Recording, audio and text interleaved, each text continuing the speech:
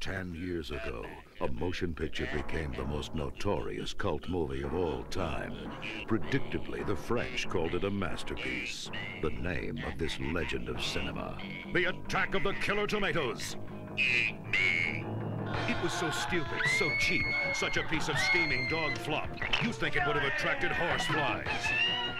Never an audience. Now, get ready to sit on your intelligence once again.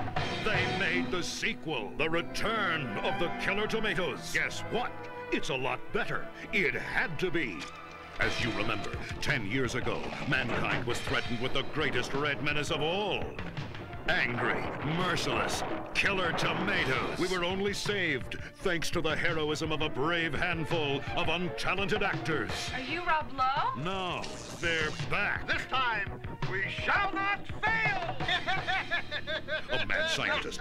My tomatoes can be made to resemble anyone.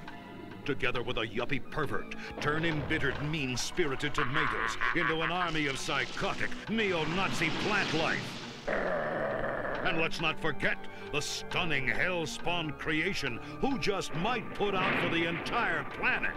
Do you want to make love? I want. I also cook 815 international dishes and use all the popular home appliances. You'll see atrocities beyond belief.